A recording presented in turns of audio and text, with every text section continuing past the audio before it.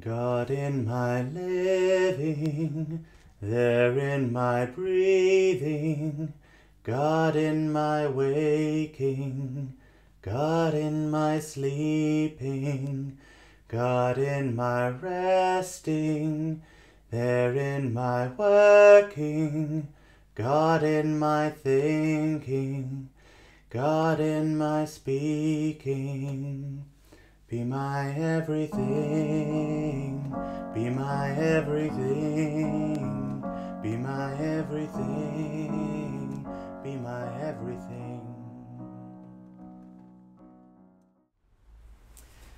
Very warm welcome to St Mary's Church for our worship today, this Sunday the 1st of November.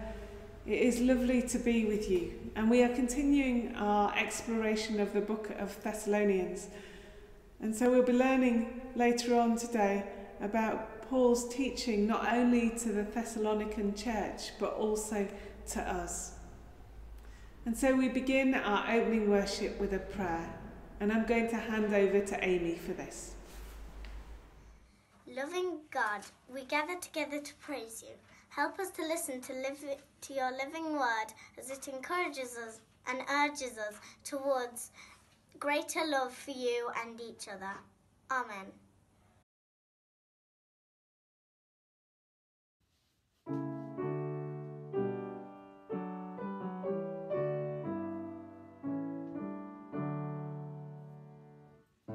Tell us, my soul, the graceless of the Lord, unnumbered blessings in my spirit voice, tender to me the promise of his word.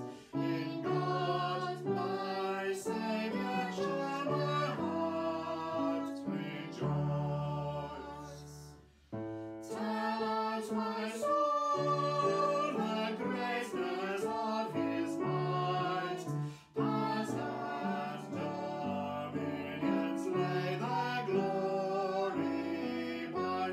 Proud hearts and starboard wheels are put to flight. The hungry fed, the humble lifted high. Tell us, my soul, the glories of his word, and his promise and his mercy sure.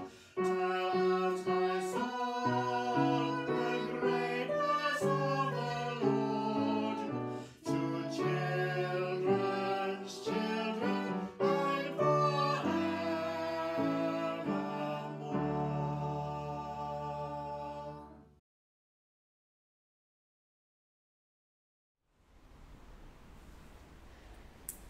So we come to our confession. Heavenly Father, we're sorry for the times when we have not lived your calling, when we've been distracted, when we've been self-seeking, when we failed to live with the integrity you call us to. Help us to learn to be your people and know that we are forgiven through Jesus Christ when we come to you in confession, starting each new day afresh. Amen.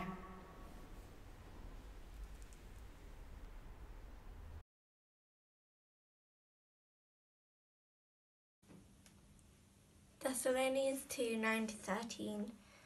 Surely you remember, our brothers, how we worked and toiled, how we worked day and night so that we would not be any trouble to you as we preached to you the good news from God. You are our witnesses, and so is God, that our conduct towards you who believe was pure, right, and without fault. You know that we treated each one of you just as a father treats his own children. We encouraged you, we comforted you, and we kept urging you to live the kind of life that pleases God, who calls you to share his own kingdom and glory. And there is another reason why we always give thanks to God. When we heard you brought God's message, you heard it and accepted it, not as man's message, but as God's message, which indeed it is. for God is at work in you who believe.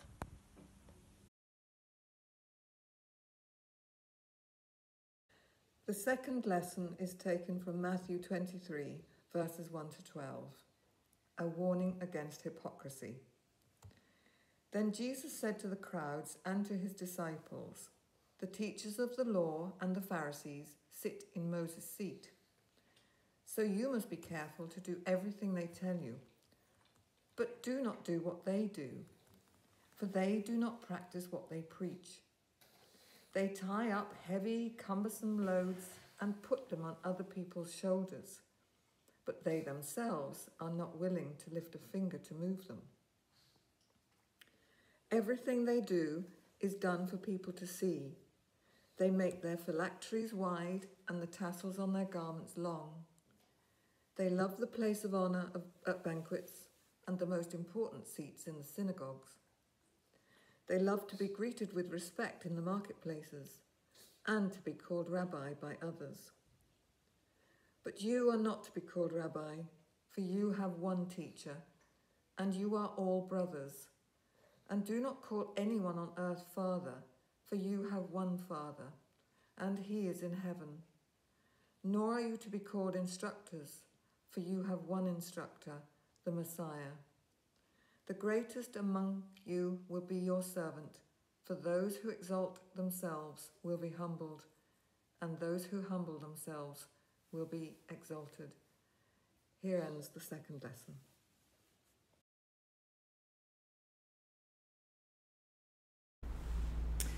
May the words of my mouth and the meditations of all our hearts be always acceptable to you, O God, our strength and our Redeemer.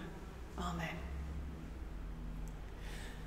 So we continue in the book of Thessalonians, and today we encounter the reality that Paul expresses the hard work that he has put into sharing the gospel with those who lived at Thessalonica.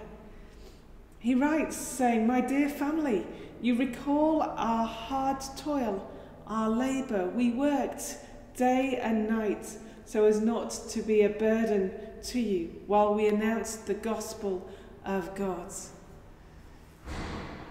Here we find out that actually being a disciple of Jesus Christ can be really hard work.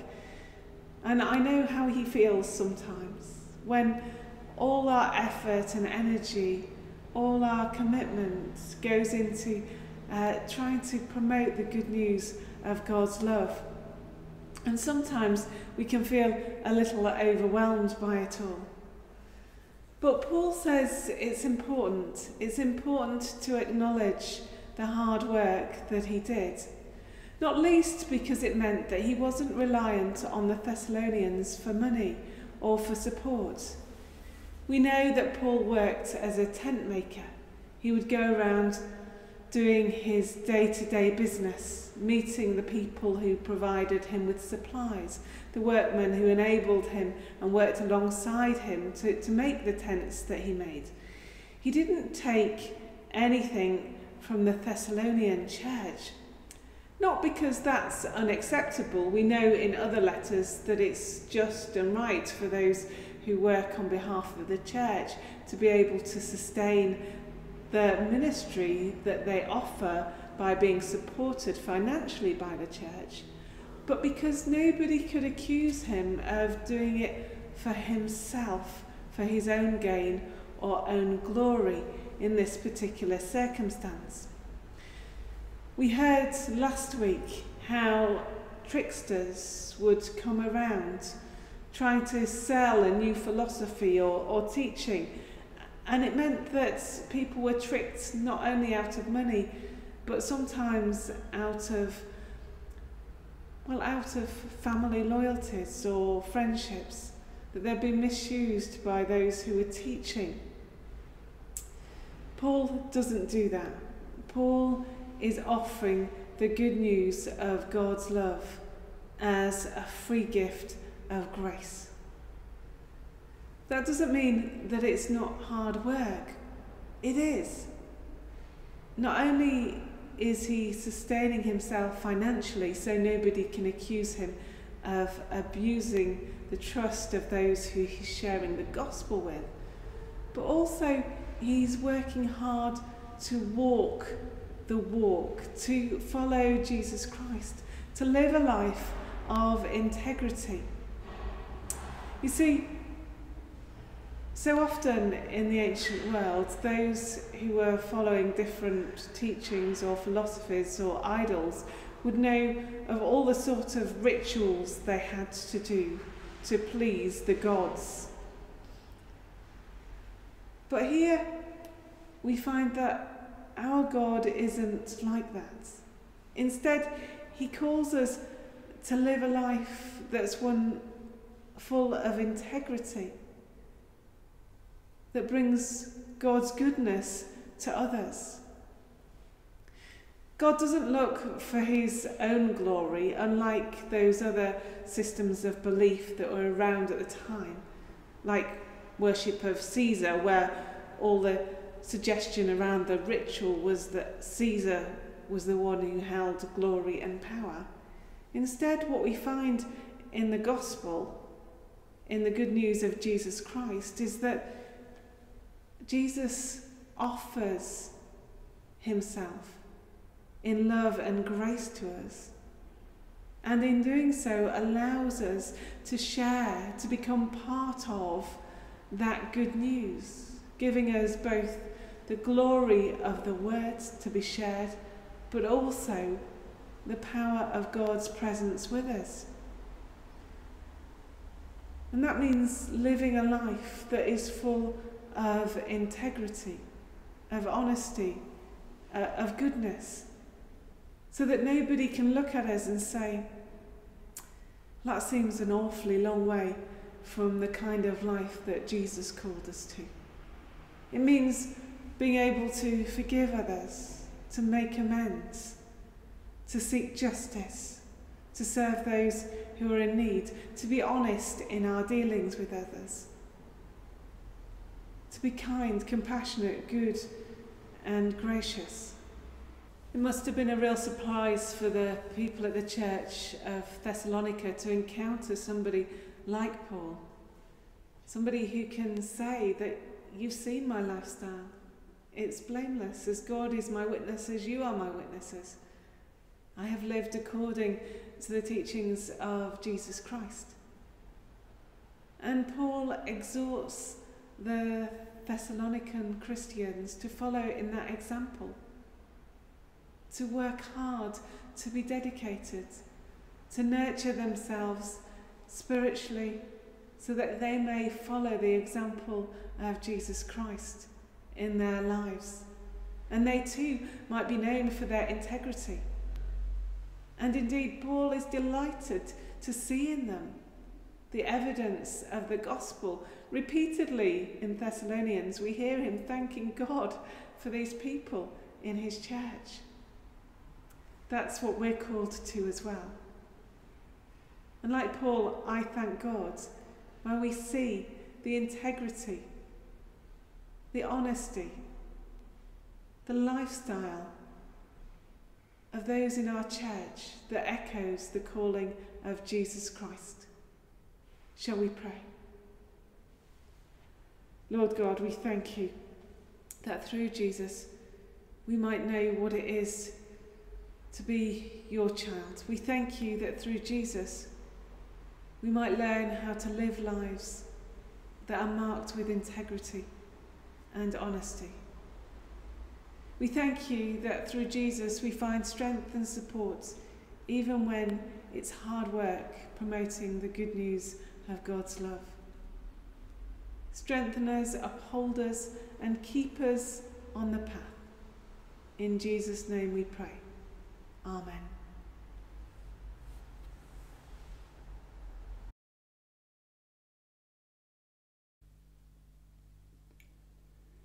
God in my living, there in my breathing, God in my waking, God in my sleeping, God in my resting, there in my working, God in my thinking, God in my speaking. Be my everything, be my everything, be my everything, be my everything.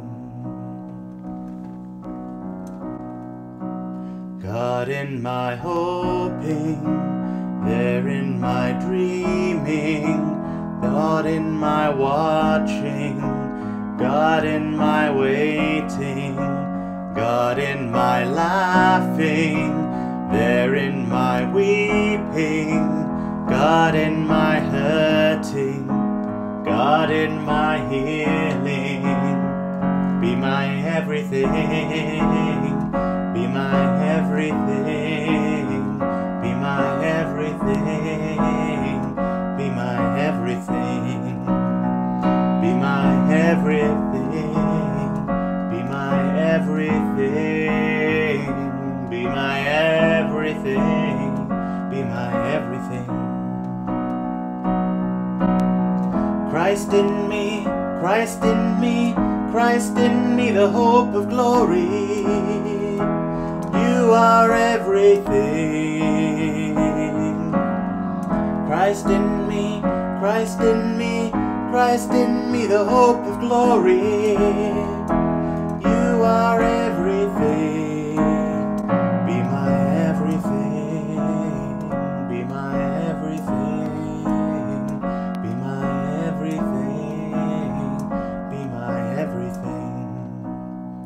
Be my everything. Be my everything. Be my everything. Be my everything.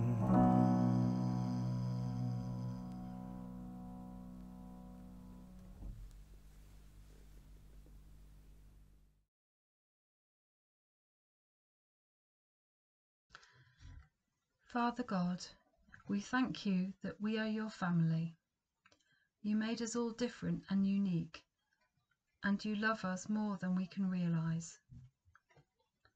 Help us to be brave when we're tired, and help us to be kind when we are lazy. Help us to do things for each other so that we can remind each other of the brilliant ways that you made us. Today we pray for all who feel afraid or isolated, for those who may feel left out or not good enough. This is most of us some of the time, but it is some of us most of the time. God of encounter, may we all turn with love and interest towards each other, remembering that we are never alone, because you are always with us. Amen.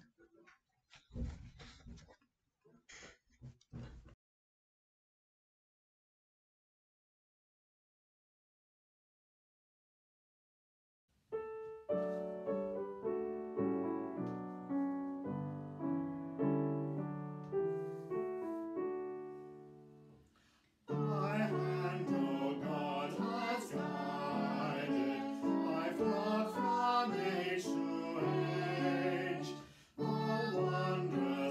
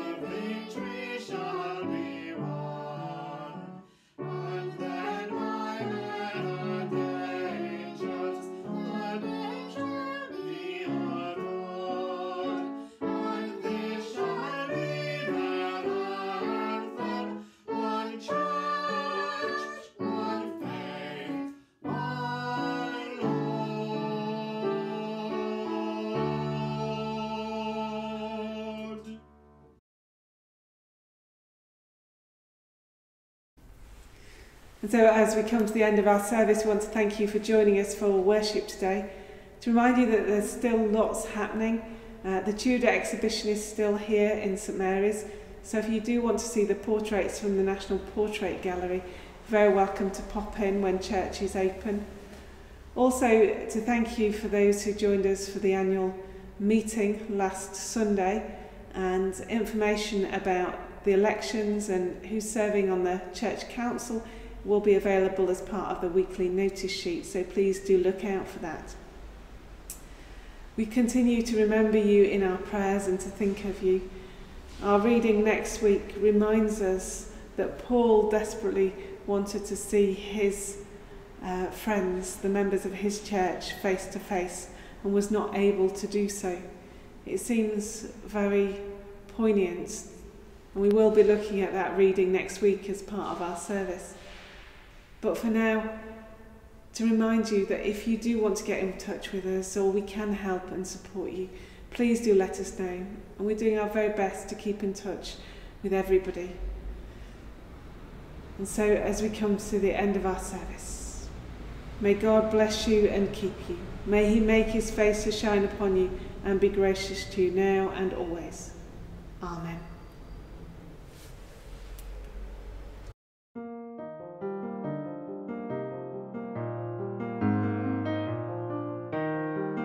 Rejoice in the Lord always, and again I say rejoice. Rejoice in the Lord always, and again I say rejoice. Rejoice, rejoice, and again I say rejoice. Rejoice, rejoice, and again I say rejoice. Rejoice in the Lord always, and again I say rejoice. Rejoice in the Lord always, and again I say rejoice. Rejoice in the Lord always, and again I say rejoice. Rejoice in the Lord always, and again